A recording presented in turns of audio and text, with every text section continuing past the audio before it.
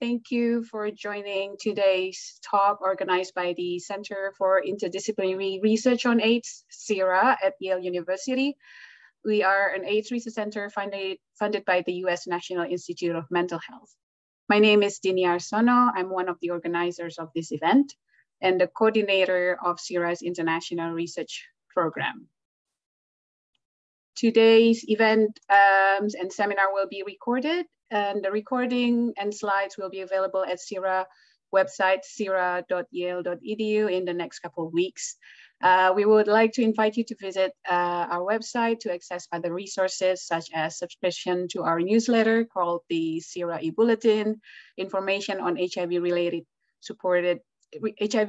research supported by CIRA, implementation science, and something relevant to today's talk, the HIV/AIDS in Humanitarian Crisis program. So today's CIRA talk is titled Resilience in HIV and Aging Research in Response to Crisis, Lessons from Ukraine, which will be presented by our esteemed colleagues from the US and Ukraine.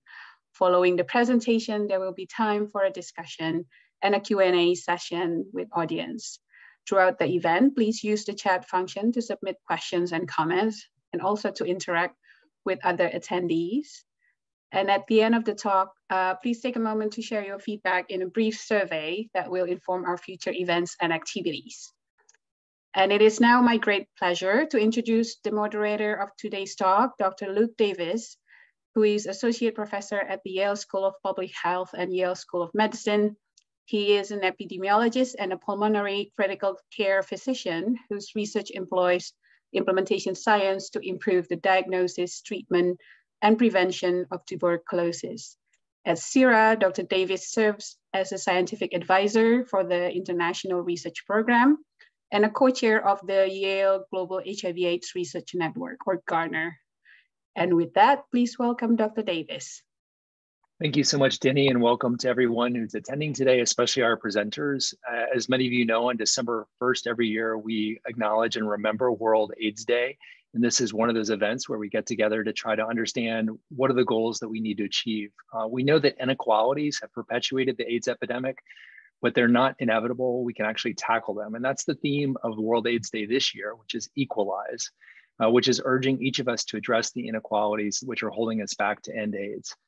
This slogan or call to action of equalize is particularly relevant to HIV/AIDS and humanitarian crises, which we'll be talking about today as we hear from our colleagues who are working in Ukraine to address resilience in HIV and aging research in response to this war in Ukraine, and to try to learn some of the lessons there.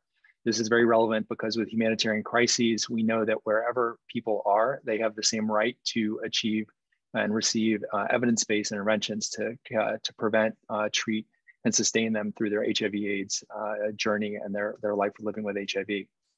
I'd like to now introduce our presenters. I'll start first with Dr. Julia Rozanova.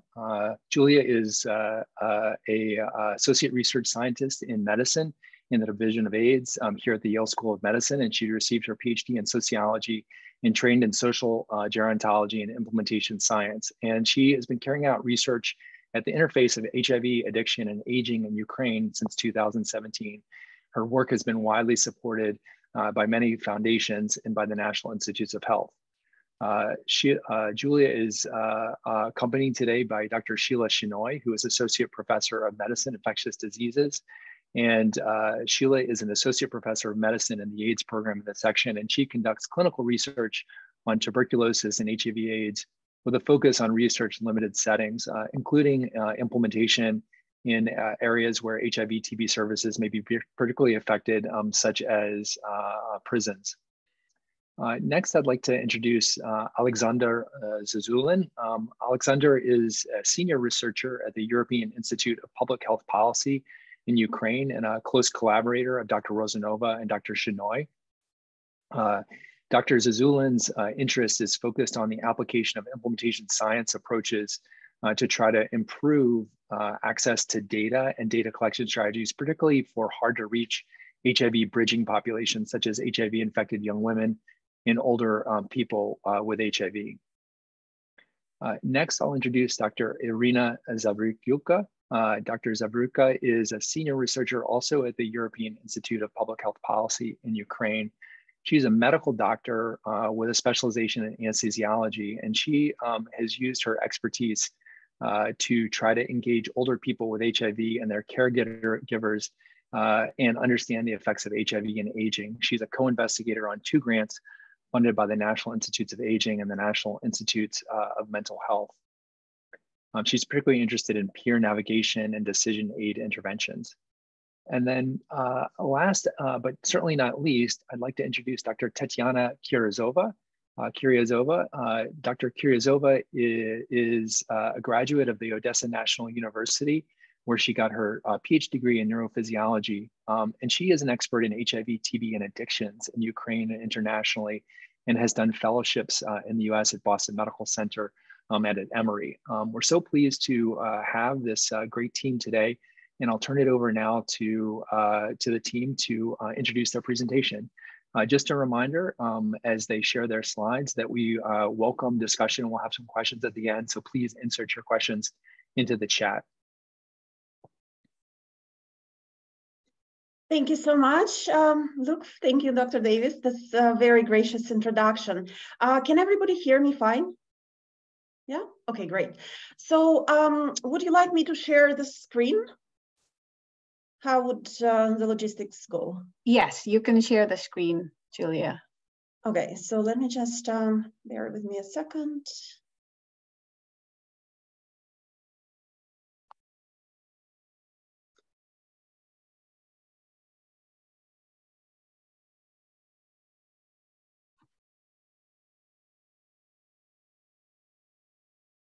And I need to somehow start the slideshow.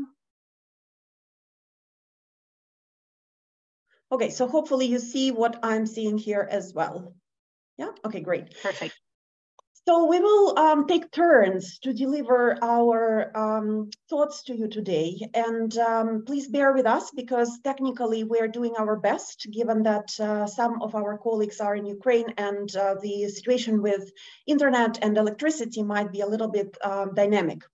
But also I would like to thank very much our Ukrainian colleagues who joined this presentation today, and also Dr. Alena Nesterova, who is a colleague of Dr. Zizulin's from the Center for Public Health in Ukraine. It's an honor to have you here. Thank you so much for coming. And also our longstanding colleague, Miroslava Filipovich, who is also a colleague working at the European Institute on Public Health Policy. So the presentation today also owes its visuals and structure to our colleague Alexandra Diak, and I would like to acknowledge her input here. So we will first very briefly give you a flavor of the setting and background where we conduct our research. We'll talk with you about how our work has evolved, what we have found first, and how we use that to make a program of research around some of those questions that emerged, and secure some funding support for that. We will give you a very brief flavor of our 3 key NIH-funded projects that are ongoing in Ukraine right now. And then we would also spend most of our time talking about the way that our colleagues and ourselves worked during the crisis in Ukraine, what we have used to adapt to this crisis, and some findings that we have already discovered. We will also reflect on some challenges and approaches to overcome those challenges, and lessons that we learned during this process that we believe are important not just in humanitarian settings, but also during peace. And then we'll share with you some of the work that is also going a little bit beyond this particular research program, but is connected to that, some charity that we have become involved with. And then we hopefully will have some time for Q&A. So this is a photograph that was taken last year, just over a year ago. And you can see here many of us. So you can see myself and Sheila and Alexander Zizulin and Tatiana and Irina, and also a lot of clinicians who we have been working with in Ukraine. And our team has also included a lot of people over time who became like family. So it's like an extended primary family. And I hope that I have acknowledged everyone in this list of close collaborators and colleagues. So now I'm going to pass it over to Sheila, who will say a few words about the setting and what we have started from. Sheila, over to you. Thank you, Julia. Thank you, everyone, for having us today. It's wonderful to be able to share our experiences, particularly with our colleagues from Ukraine who are here.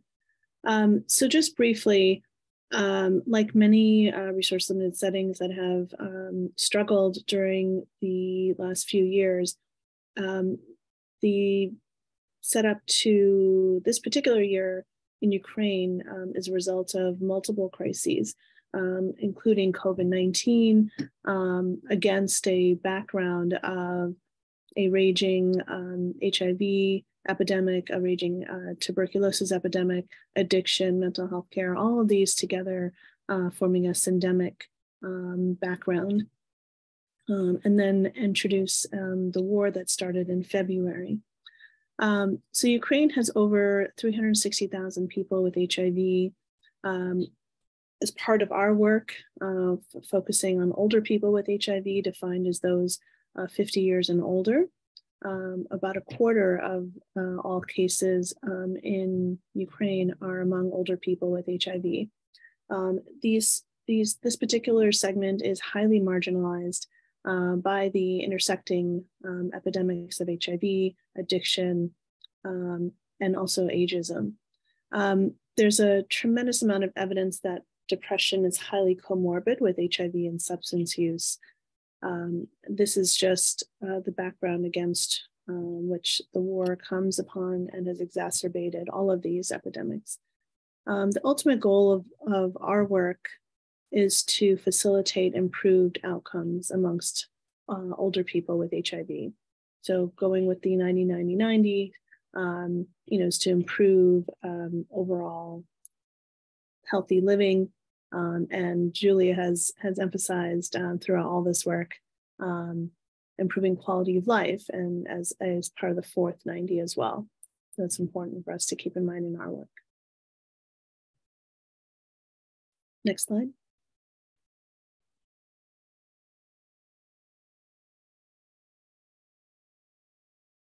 It has frozen on me for some reason a little bit, so.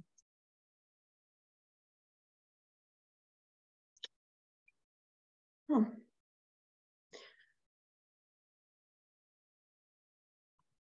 So give me 1 second. I'll just stop sharing for a sec and then I'll see if I can move the slide. I'm sorry. Sometimes I think. That's okay, Julia. And I can also share my screen if that's.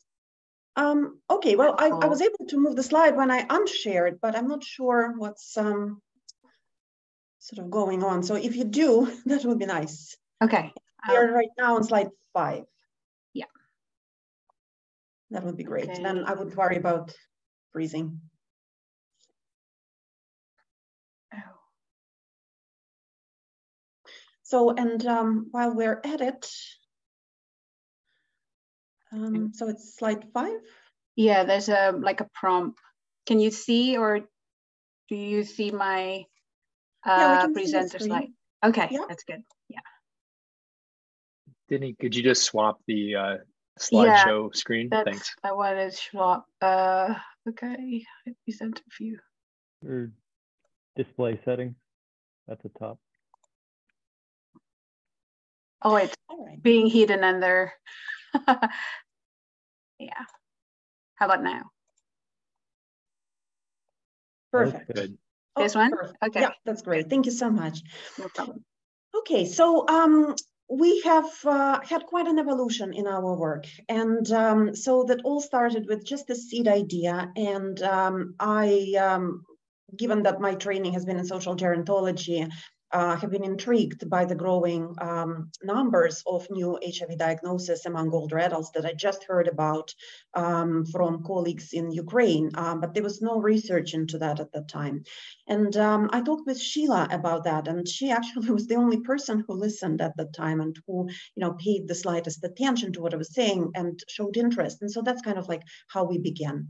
And we are so grateful to CIRA because they gave us this first breakthrough that we really needed by supporting our pilot project, HIV and Aging in Ukraine. And so that was a boost of morale to us, but also it gave us the much needed resources to start some pilot and formative work, doing interviews with older adults and with the clinicians, and to find out what this journey has been for people to be diagnosed with HIV and to cope with this diagnosis.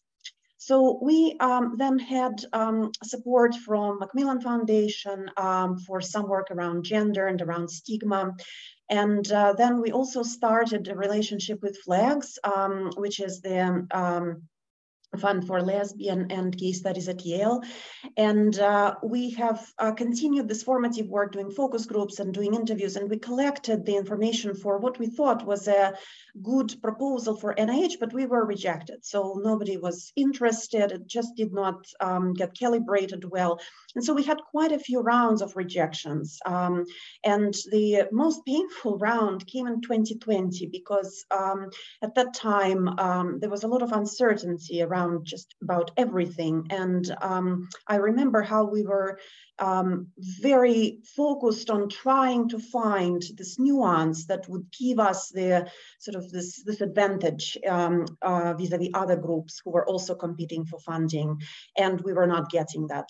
But we just kept going, and I think that what we did back then and how much we have struggled to get over those barriers was really a blessing in disguise, because it helped us to learn how we can emotionally deal with lots of failures and how we can work together as a team despite not having positive affirmations for a long time. And I think that gave us the creativity that we really find our defining feature in our teamwork, finding creative solutions, finding some ways to present ideas in a creative way. And I think that also ultimately that helps to reach the goals that we described. So we finally found this way of presenting our work in the cogent manner, and we received funding for our study PROST.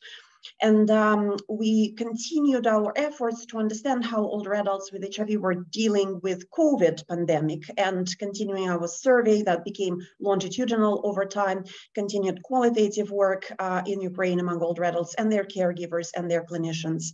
And then when the war started, we felt that there was a need to bring in this component of the war and how people were adjusting and coping into the ongoing work. And so that brought to fruition the administrative supplement to our PROST study. And then PORADA was born, and PORADA is a project to deal with decision aids for HIV status disclosure for older adults with HIV. And we'll tell you a little bit more about those studies in just a moment. And the next slide, Dini, please. And now I would like Sheila to comment on our initial findings that helped us to develop those subsequent applications. Thank you, Julia. So just to briefly summarize the work that we were able to do with support from CIRA, with support from Macmillan, FLAGS, and others, and that led us to ultimately be funded by NIH and to scale up our work. So we did perform these several studies, as Julia mentioned, that there was our colleagues noticed that there was some trends amongst older adults living with HIV, and we were able to evaluate that and characterize that a little bit more, and we were able to document the significant increase of older adults among HIV incident cases. And also we were able to demonstrate that older adults with HIV experienced significantly increased mortality compared to the age-matched general population. So that was a very important first step to demonstrating that this was an important area to examine. We also did a retrospective assessment of older adults with HIV compared to younger adults with HIV in the Odessa HIV clinic. And we demonstrated amongst 400 patients that older adults presented to care with significantly lower CD4 counts. Nearly half had AIDS at diagnosis. They had more comorbidities than younger adults. They were also almost 50% less likely to initiate ART at all, and more than 3.5 times more likely to be lost to follow-up, all consistent with a picture of poor outcomes. We were also able to conduct qualitative interviews with patients, older patients living with HIV, who described being diagnosed with HIV as a traumatic event that really challenged their self-image and their identity as a person 50 years and older who'd lived most of their life in a certain way, and it's really challenged their notion of self.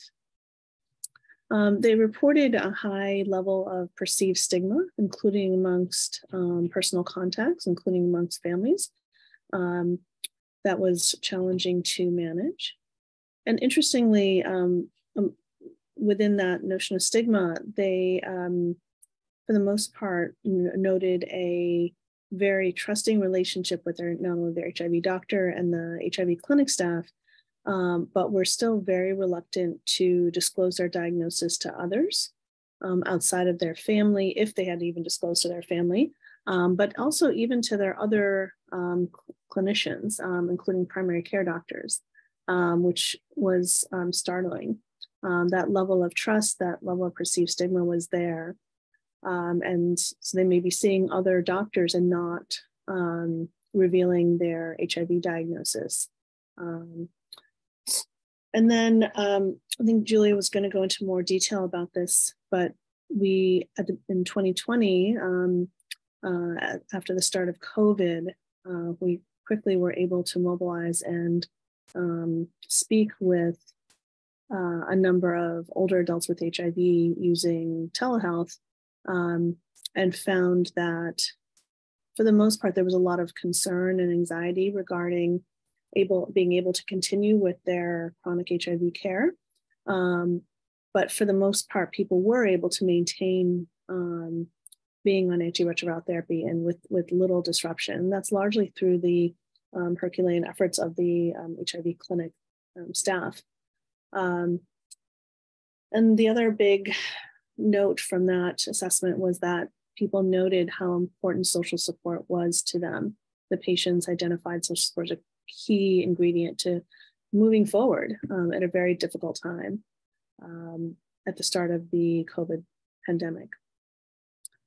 So all of these studies were very informative to identifying and characterizing the barriers that older adults with HIV faced, and led us to think about next steps. How can we address these? How can we learn more? How can we identify potential solutions or facilitators to people continuing in HIV care so that we can improve their outcomes? And I'll turn it over to the next slide. Thank you so much, Sheila. So just to give you a little bit of flavor of our three key projects, they are PROST, PROST-4, and PORADA. So PROST is an abbreviation, and it translates as peer-run optimal support for treatment, and it's also a word that is used as a toast in Ukraine and other countries in Eastern Europe, and it means to your health. So the goal here is to adapt a peer navigation intervention for out-of-care older adults with HIV. And it involves a 2-arm pilot RCT with 90 out-of-care older persons with HIV, 60 of whom are going to be in PROST arm and 30 in the treatment as usual arm. So currently we have just finished the part where we adapted the intervention. The training manual has been prepared. The training itself has been done, and there was a dry run. And so currently we're recruiting the older adults with HIV as peer navigators. And also we have had the meetings and consultations with doctors in Ukraine in terms of the recruitment of 90 participants. And that's going to be feasible. Alexander has led this work. So the supplement to this work is piggybacking on the survey that we have conducted since the beginning of COVID. So it's going to be the 5th wave, which we hope to start fielding in January 2023. And originally we had a sample of 123 older adults. And we have observed their dynamics in terms of their mental health, their participation in care, their it's self-reported, but it's been using the validated measures for depression symptoms, for anxiety, generalized anxiety disorder, and also alcohol use, any kind of activity involving drug use, and also their healthy behaviors and how they're encountering stressors during the war. So we ran the 4th wave just after the war started. So that was done in April this year, and we will want to see how people were adapting or adjusting or not, and we will use those findings to inform our post intervention. And then our 3rd project is called PORADA, which is also an abbreviation, and it stands for Pursuing Optimal Results Over Aging via Decision Aid. And PORADA is a Ukrainian word that means advice. The goal there is to adapt a paper-based decision aid brochure for HIV status disclosure to older adults with HIV in Ukraine. And so they wouldn't be forced to make a disclosure. The goal is not to increase disclosures per se, but to increase disclosures with a successful outcome, which means that people will not regret their decision afterwards. And that this decision to disclose their HIV status to somebody will be more likely than not to bring a supportive reaction rather than a stigmatizing reaction. So that work is just starting, and we are currently doing formative work for that. And now I would like to hand it over to my colleague Alexander, who will talk about the ways we have been doing this work. Alexander, over to you.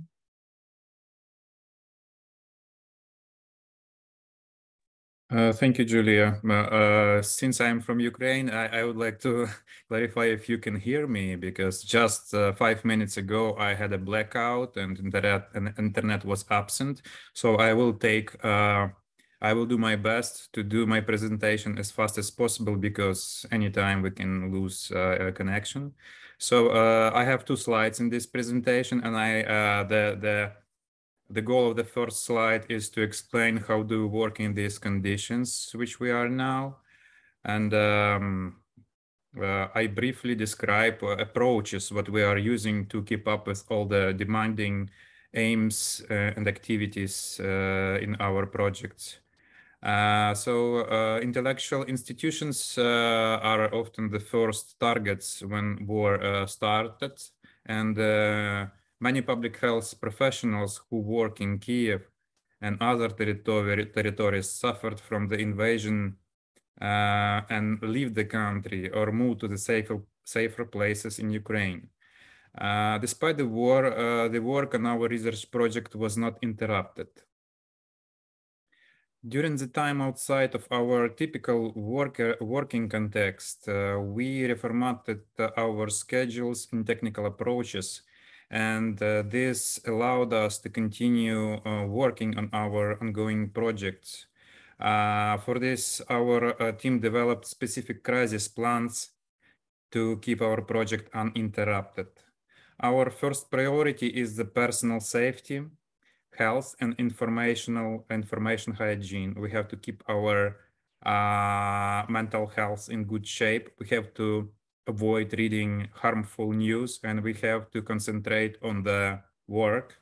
And this as the rule, because this is vital in order to be productive and to keep delivering the results and preserve our functionality for not only for work, but for our families and for our country. The second, we reorganized our everyday life to be more flexible, given blackouts and internet outages. We prepare usually the base for our offline work while there is internet and electricity. Usually we download online content on our hard drives to work on battery when there is no power. Once power is back, we upload our work done during the outage to cloud services to save all our outputs. The third way, we use distant modalities for project management to the extent possible. We work with our local partners on computer-based approaches to push the digitalization of study procedures up to 100%. And luckily, Ukraine is the country with the most fast progress in terms of internet coverage. And internet is still the service which is the cheapest service among the close by European countries. We have the cheapest internet in the area, I believe, and the fastest, by the way. In addition, we developed hybrid approach where we apply online tools and cloud-based platforms along with the paper-based documentation in case internet is not available. Fourth way to work in our setting is we shifted working hours to early mornings or weekends when traditionally there are outages window to complete our tasks.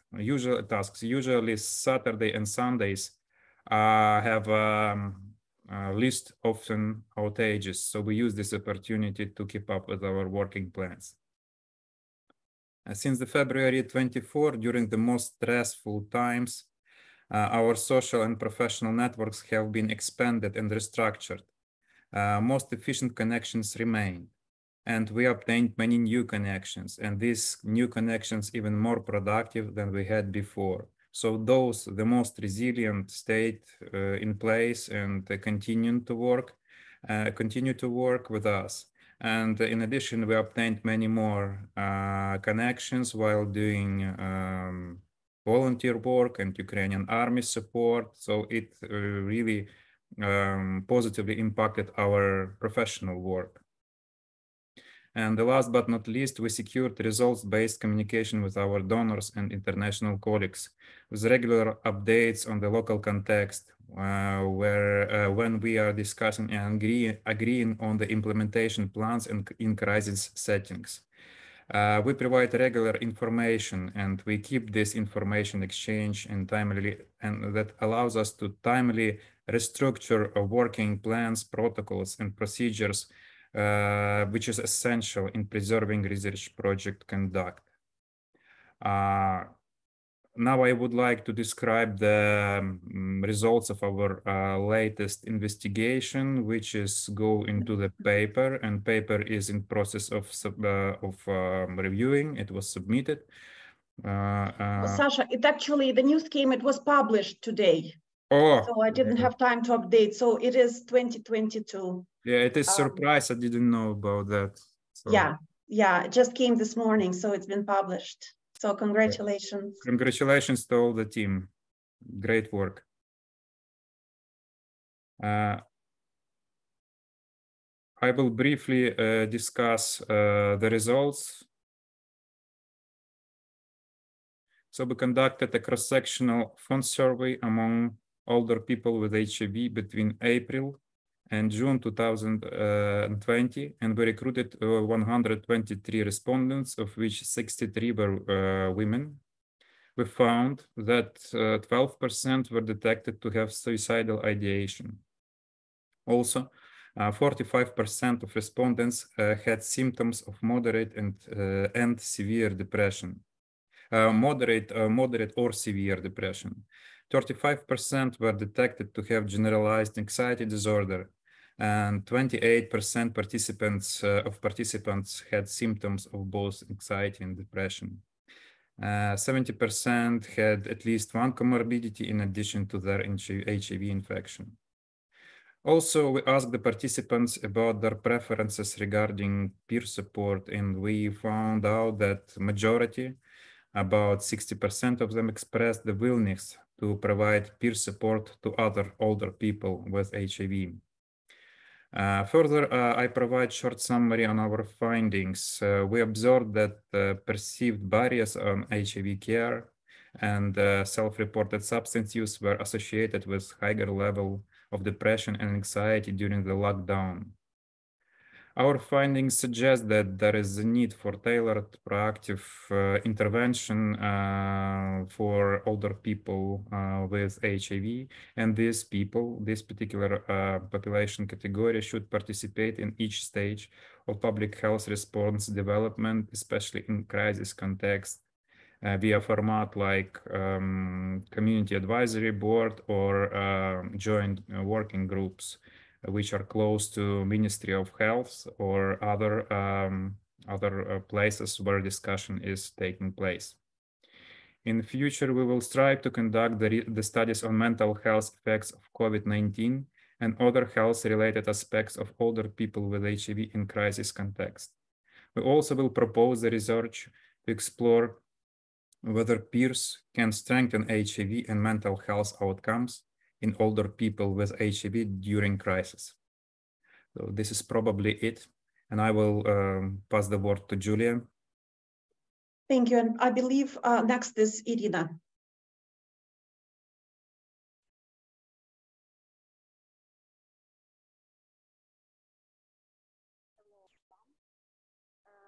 Thank you for the opportunity.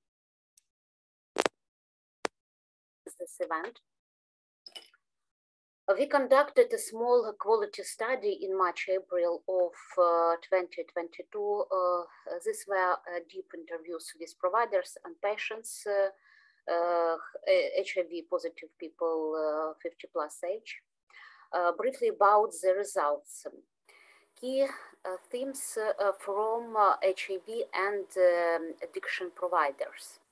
First, HIV status disclosure to receive help with accessing RT during the war. To receive help with accessing RT in the context of war, some OPWH disclosed their HIV status to relatives for the first time, and also had to disclose their HIV status in strangers' medical facilities with forced relocation. Two, unlike many younger patients, most older people with HIV stayed in Kyiv and did not evacuate. Reasons included impaired mobility, fear of the unknown, lack of financial and other resources needed for evacuation, emotional attachment to home, caregiving responsibilities, and or vision to stay close to their trusted HIV and other healthcare providers.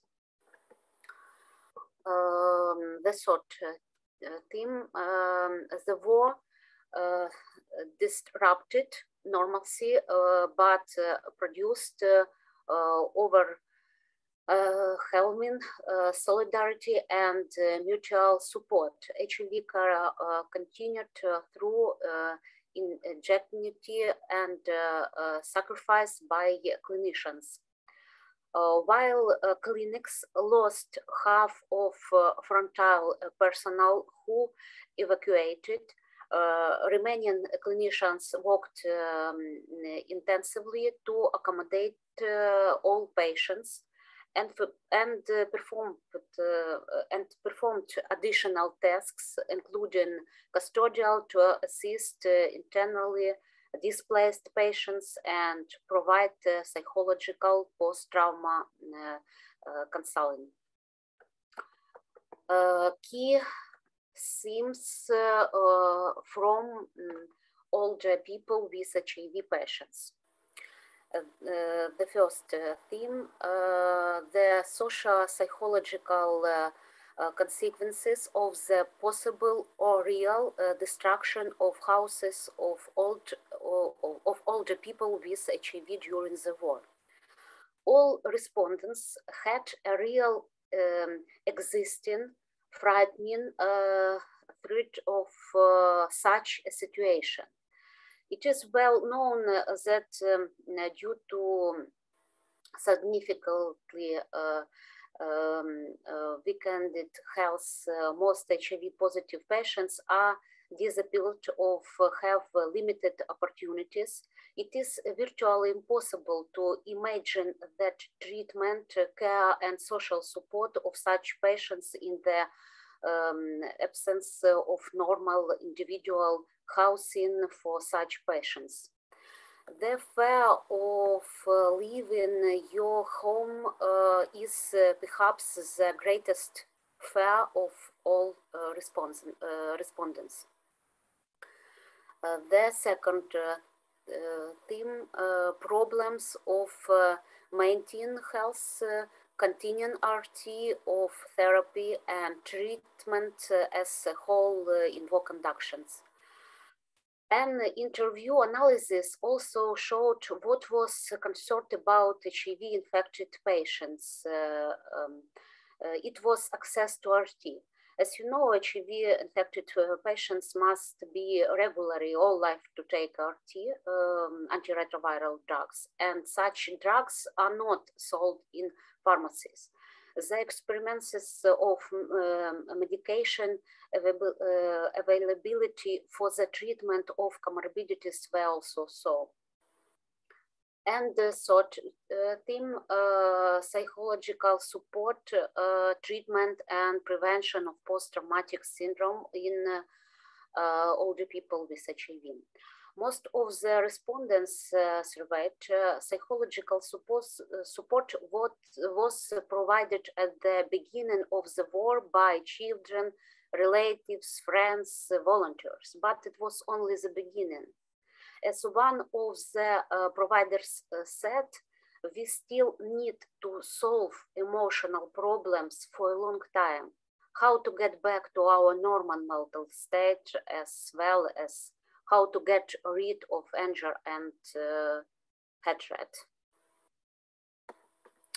Next slide, please.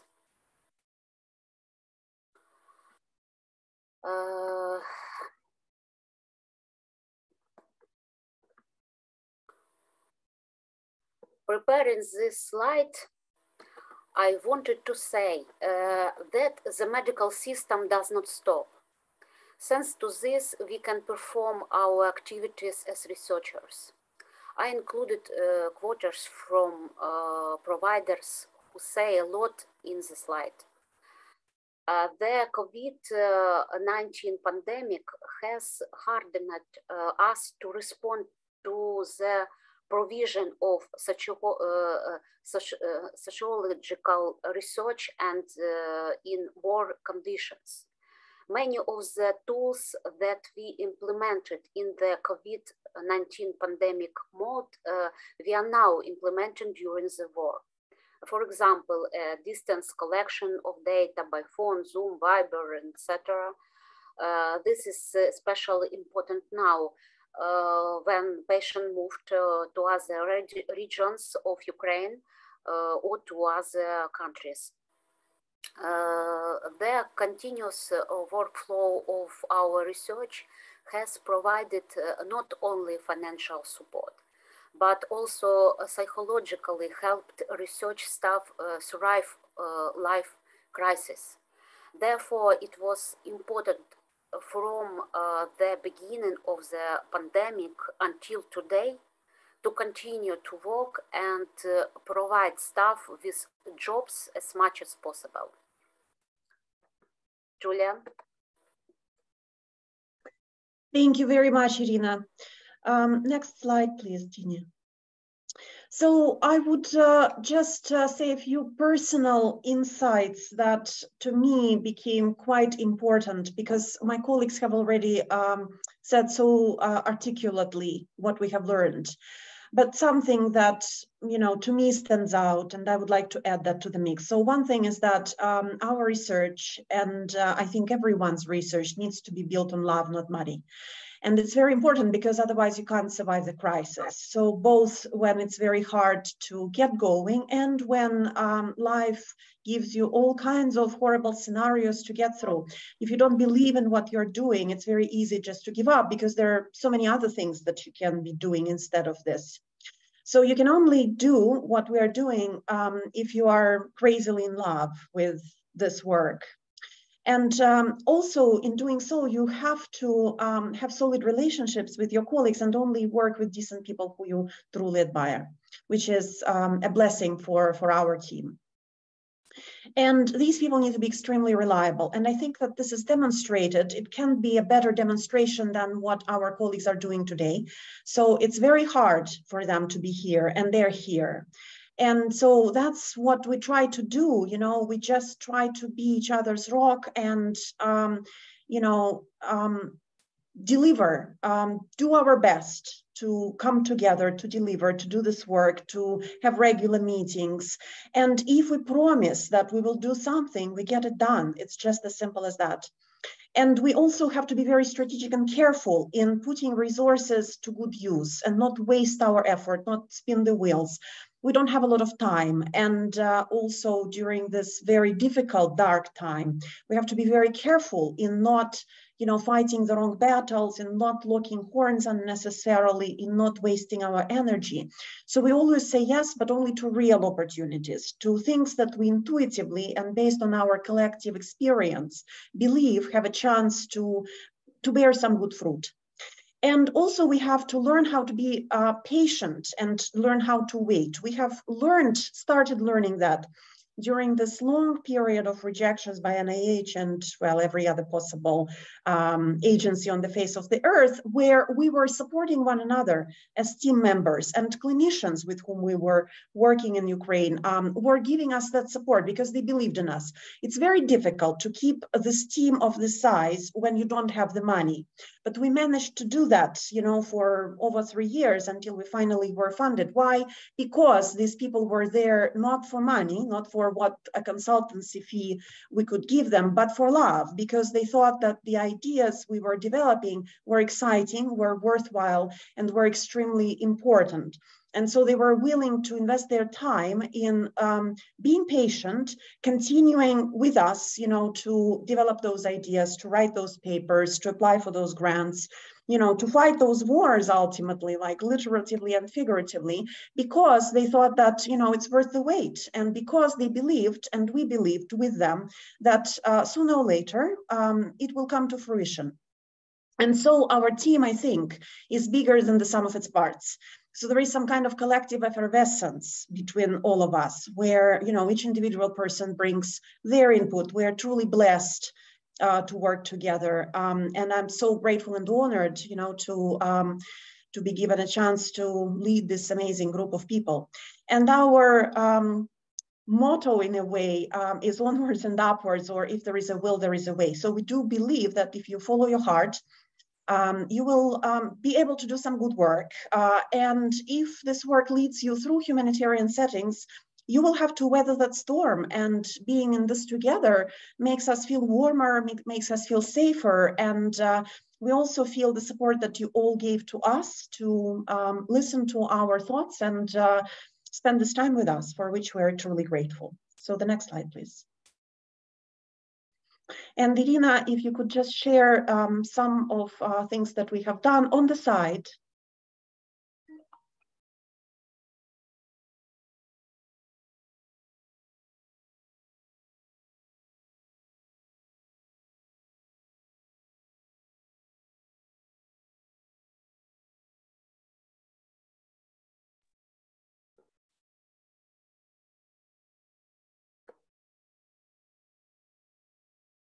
Sorry, Julia, do you want me to share the links to the chat? You're on mute. Sorry.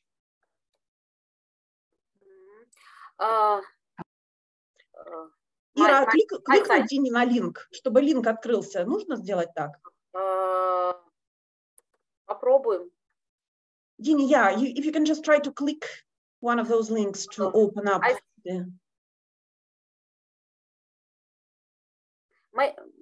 Может быть, в интернете, maybe to в internet. I don't think I can do that for now because I'm on full screen, but I can post this into the chat if I stop sharing. Okay. You can stop sharing because this is it's a nice collage of drawings, so it might be nice. Ira can describe that, and then in the meanwhile you can bring it to life or try. Okay. Thank you. Can I see a slide?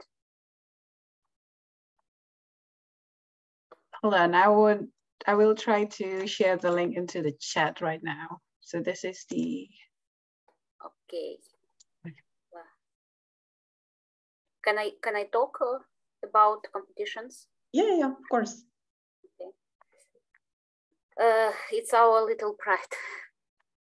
The research team organized and conducted within our projects 2 children's drawing contests, elderly people and coronavirus in 2020, and elderly people and the war in Ukraine in 2022. These are charity events. The competitions that allowed the younger generation to support all Ukrainians and especially the elderly in connection with today's realities, in connection with the COVID-19 coronavirus pandemic and the war in Ukraine. These competitions were evaluated by an independent commissions. There were gifts, prizes. I recommended contacting the website of our institute and enjoy children's drawings. On the slide, I chose a drawing of the smallest participants, 3 years old. This is the winner in the category the worst coronavirus, and the second drawing of the 15 years old winner in the competition. But okay. Okay, 1, 2, 3, 4, 6, 7, 8 drawing is the smallest participant in the competition.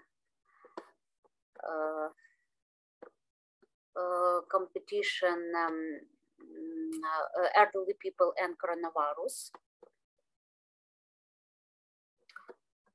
And this, the second, as you see, the second drawing of a 15-year-old winner in the competition elderly people and the war in Ukraine in 2022. Yulia? Yeah, so I find that these drawings are extremely beautiful, and they also are, I cry when I see them. And I think that this is just one example where art is therapeutic, and it both captures the pain, but it also gives this creative resolution to the pain, where something beautiful can come from, from a lot of suffering. And we are very grateful that we were able to get a little bit of resources to help to support those young artists and their families. So we hope that we brought a little bit of joy to these families and to these communities. So I'm truly grateful for that. And this is about it. Now we just want to thank the audience for patiently listening to us and invite them to ask questions. Thank you so much, Julia. And thank you also, Alexander and Yulia and Sheila. This was an extremely inspiring presentation. I think we heard about the power of your research kind of with older adults throughout the HIV epidemic, the COVID-19 pandemic, and then of course the effects of the war.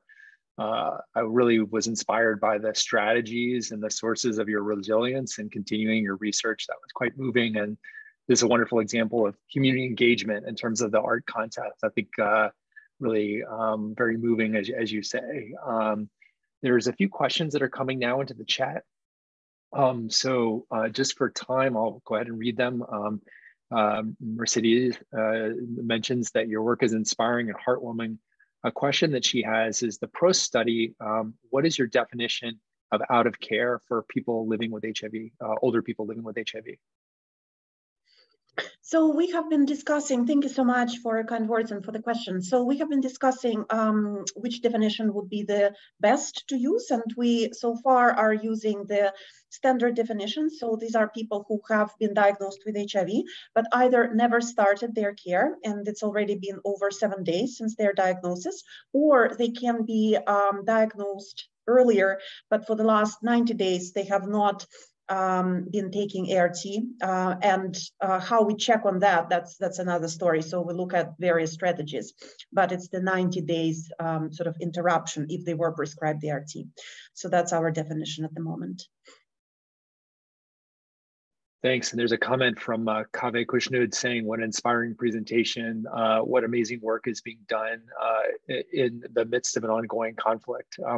Maybe a kind of a broader question for you, Yulia, and Irina, and Alexander and Sheila, which is, what do you see ahead? You all have been so resilient and adaptable to the different challenges. What are the things that kind of concern you most as you head into this winter in Ukraine, facing the war? Are there any silver linings in terms of your research going forward? It'd be great to hear that. Sasha, Ira, I think maybe first, if you can say something.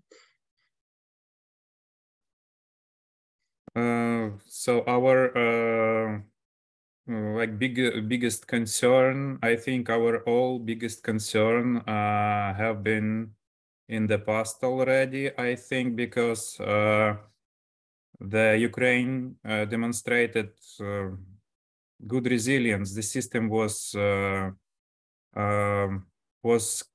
stressed, but now it's stable, and we show that we can adjust to various problems, and we got good belief in ourselves, and we got, first of all, we have strong belief and evidence of the strongest support ever, and we feel this support every day.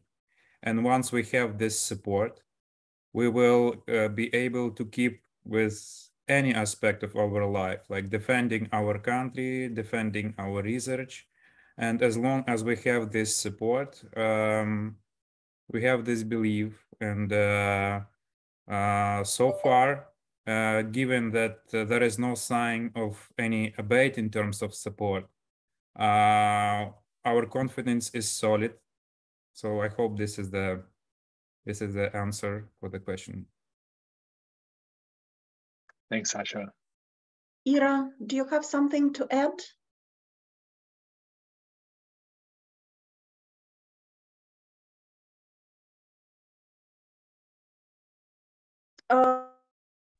Ира, у вас микрофон. Юля, maybe translate question. Да, конечно. Вопрос сам. Что может быть хорошего, какие уроки позитивные мы можем извлечь, по преодолению, что мы видим в будущем, на перспективу нашей работы? Вот мы надеемся, кризис пройдет, и что у нас будет впереди, что мы хорошего ждем впереди? Исходя из нашей работы, имеется в виду, уроков, которые мы извлекли, исследования, которые мы проводим, в таком плане.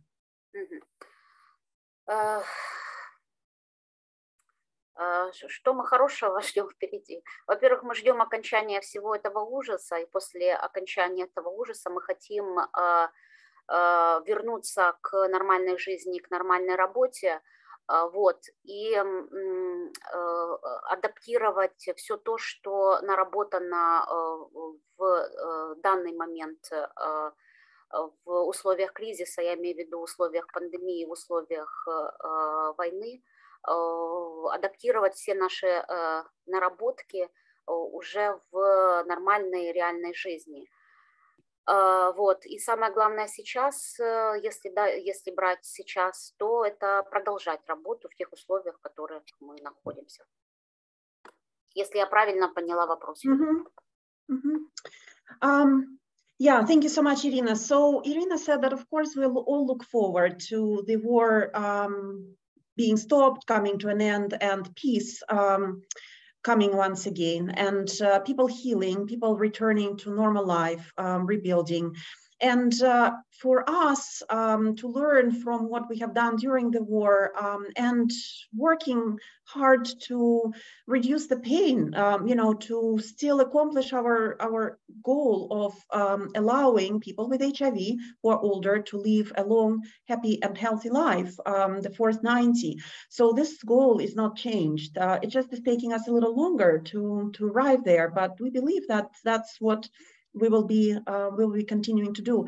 I'll also call on Sheila now, but before I do that, we also have a practical, believe it or not, a practical answer to your question, Luke, because we are working on a special issue of a journal in Frontiers of Public Health that is dedicated to the crisis and what happens post-crisis. It has a specific focus on the addiction system, but HIV and addiction are intertwined, like Siamese twins.